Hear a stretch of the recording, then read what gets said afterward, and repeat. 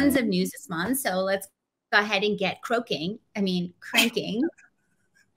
Already, right, Jay? Already we're going to start with this? Yeah, I know, sorry. Okay, so let's start with some big business news by looking at some recent mergers and partnerships going on, starting with a first-of-a-kind agreement from NYIX, that's NYIIX, Peering Exchange. They recently announced that a Japan-based cable TV operator, TCN, has joined the IX, adding a big connectivity piece to their ecosystem. We talk a lot about ecosystems these days, don't we, Jay? Yeah, absolutely. Absolutely. I love TCN. That's pretty cool. Yeah. All right. Now it's time to fly from Tokyo to Texas. We are, or New York, actually, right? To Texas, as DataBank announces the acquisition of 4 data centers in Houston, previously owned by CyrusOne. The deal adds 42.5 megawatts of power and over 300,000 square feet of capacity to DataBank's already amazing portfolio. 300,000. 300,000. That's like what? You know my basic math skills. That's what, 3 or 4 football fields long? Maybe a little bit. But yeah. I think back when I think about 300,000, square feet, I think about the 250 square foot apartment that I had in college and think that maybe these data centers are being a little greedy. Yeah. But how many racks and cabinets did you have in there? Well, I actually, back then it would have been like a class 5 switch. So it would have been like a behemoth piece of equipment there in my college dorm. College kids would not understand what we were talking about right now. However, they probably do understand what it's like to eat ramen. I don't think that really ever goes away. But speaking of ramen and affordability, broadband provider Vive, a company near and dear to my heart, has joined the FCC's Affordable Connectivity Program. That's the FCC's ACP program, and that's aimed at providing low-income households across their footprint with high-speed internet access. This is a pretty cool thing, Jay. It's basically a government program that for qualified low-income households, they essentially get like a $30 broadband credit that can be applied to kind of basic broadband services, or they can actually apply that $30 to a much larger, more robust, for lack of a better term, broadband package. So it's pretty cool stuff. Oh, I love that. What a great cause. Access to everyone. We really need it. So important. Another big and important partnership announcement comes out of the Midwest this month. We're talking 1623 Farnham welcoming Subspace into their ecosystem as a brand new POP, point of presence carrier option for their Meet Me Room and internet exchange. And you know what? We should say that this news coincides with 1623 Farnham's recent digital transformation FOMO campaign, which they've been publicizing the benefits of Omaha as a connectivity hub. I was just checking out their infographic they put out this month and learned so much. It's really, a great one too. Okay. How are you doing, Dean? Are you okay? How's your voice? It is. It's dry. Right now, it is dry, but I feel like it sounds sexy, so I think we'll keep moving on. I also do love the digital transformation fear of missing out campaign. That's pretty cool stuff by 1623. So good work there, you guys. But anyway, onward and upward, Jamie. Over back to you.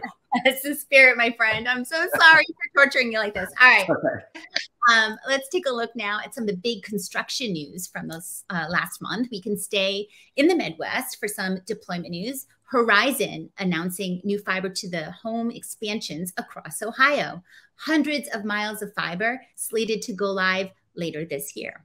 Awesome. And another notable deployment announcement comes from 3 Red 8, who, and I pardon me if I'm not saying that right, 3 Red 8, all one word, 3 Red and 8, who is set to build the first open access fiber optic network in more than 30 years. Open access fiber network in more than 30 years. You heard that right. Do you want to take a guess at how many states this dark fiber will run across, Jamie? Any guesses? 18 states, Dean. I cheated because I read this article before. Yeah, I forgot. This is our job. Sorry. Anyway, one of the few states that 3 Red 8 networks will not be touching is Massachusetts, where LightPath has announced a major expansion of its Boston Metro network.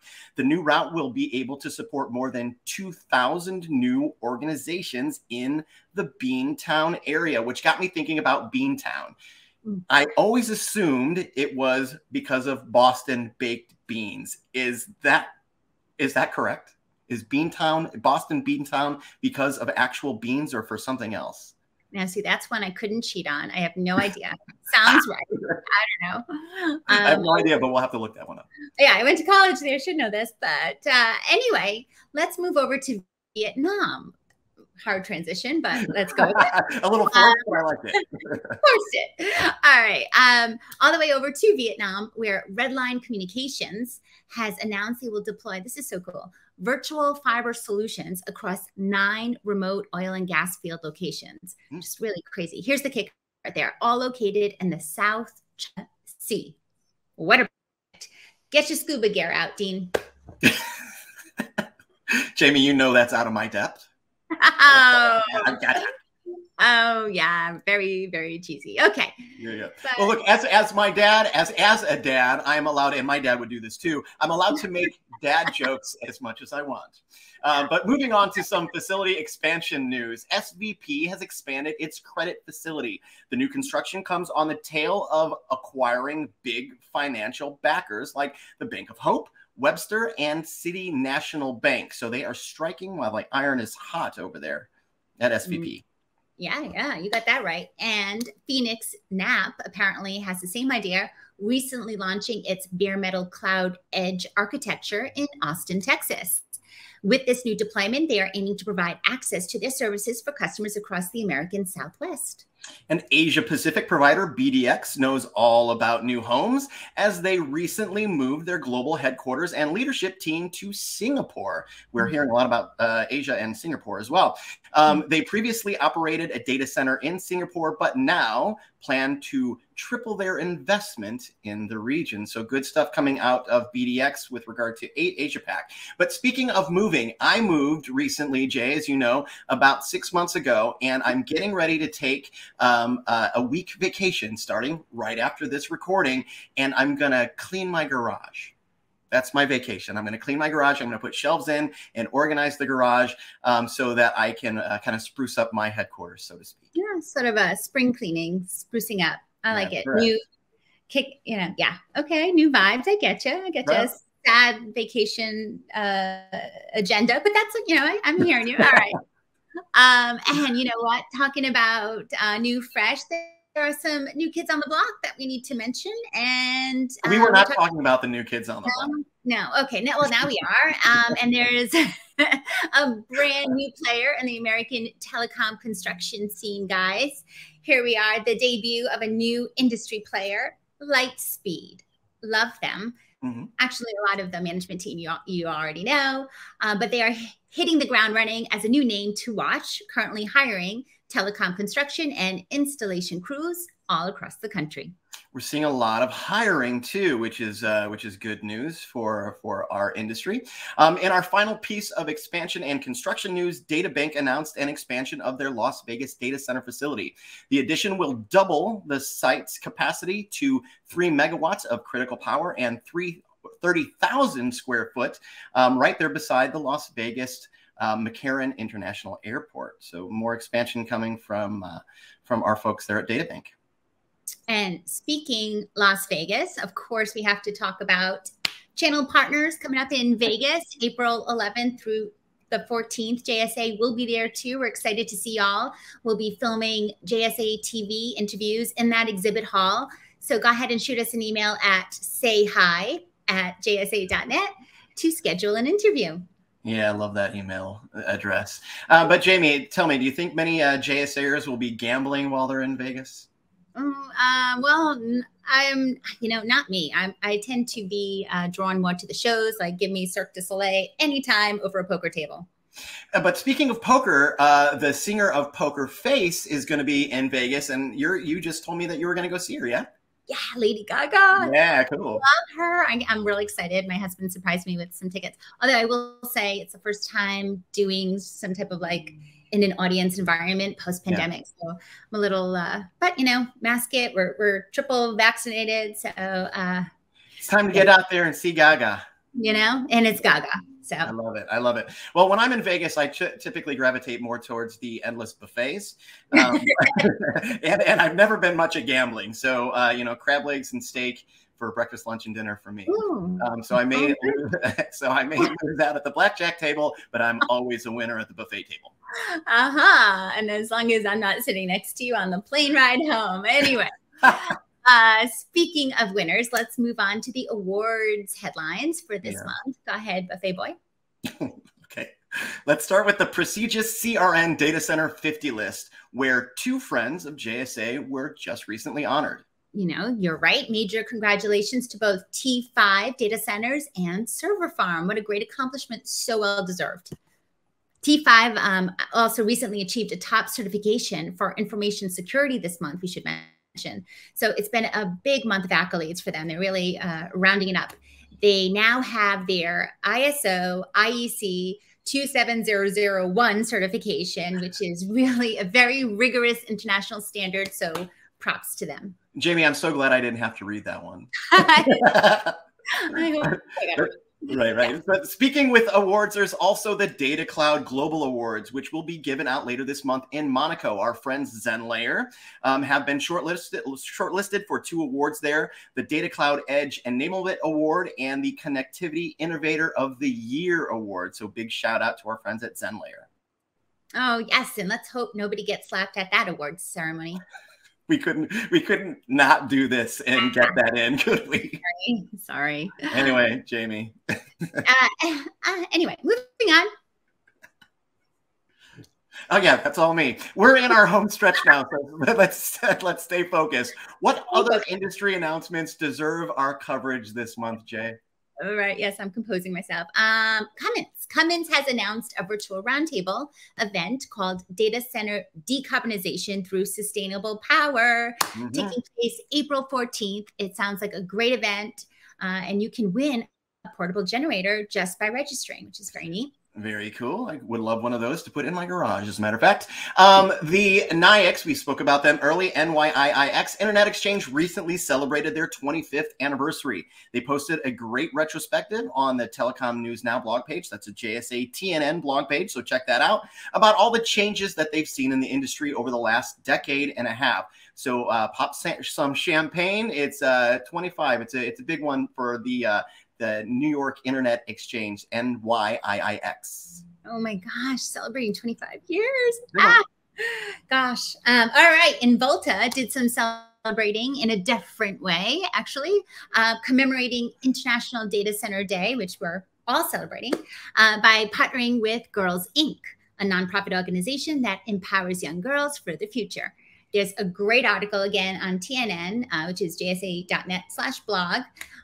Which I really love this article. What a great cause and what a great way to celebrate International Data Center Day.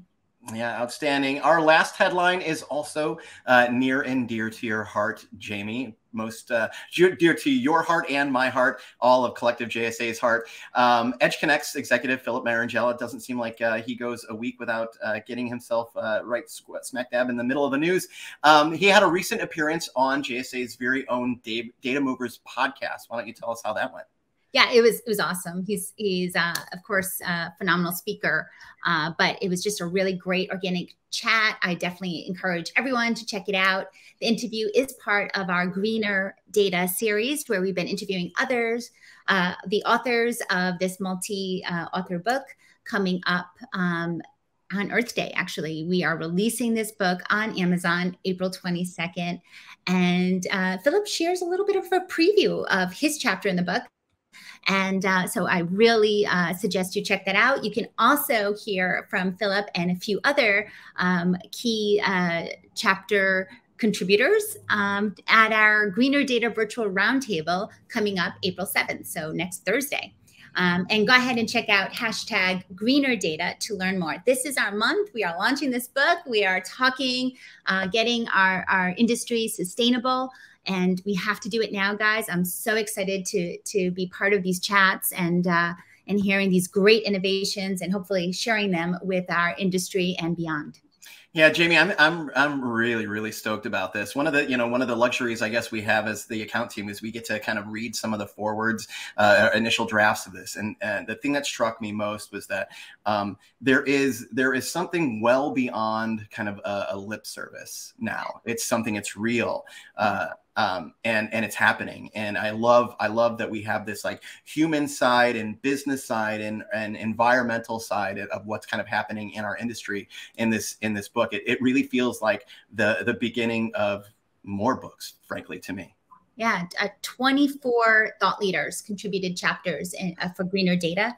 And I'm telling you, they're real world right now case studies, examples of how folks are working on getting their networks, their facilities, their businesses more green, more sustainable, reducing those carbon emissions, considering biodiversity within their sites. Really phenomenal tips, how to engage and empower people, resource management, really using hardware and software to work together to really tackle this cause, which we all need to be tackling from every corner of the earth together simultaneously. So these are like, don't even think of it as a book, think of it as a movement, think of it as many blueprints lined up together for you to take influence from and really join us in this movement and enact these ideas in your own facilities, in your own companies, and let's move forward together and save the planet.